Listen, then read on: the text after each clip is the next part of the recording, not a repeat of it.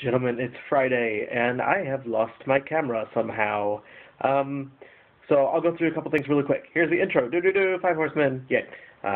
Secondly, got new glasses. I kind of dig them. This orange light probably doesn't do them justice, but they're cool. Thirdly, Arthur and Gavin, or Nate and Gavin, who have this challenge going on. Good for you guys. I hope you both win, as well as Arthur does.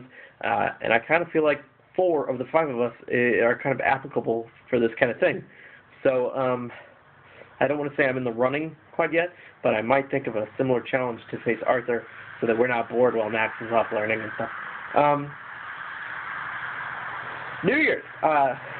2011 is done. This is the last video of the Five Horsemen vlog for 2011.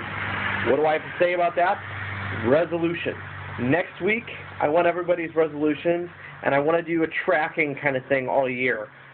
Do realistic ones, things that we can actually probably meet, and then also do kind of far-fetched ones, the things that we just want to try to meet that may or may not actually happen, especially if it may or not be, out of our control. That's all I have for you guys tonight. Have a good night, and I will see you all in 2012. Cool.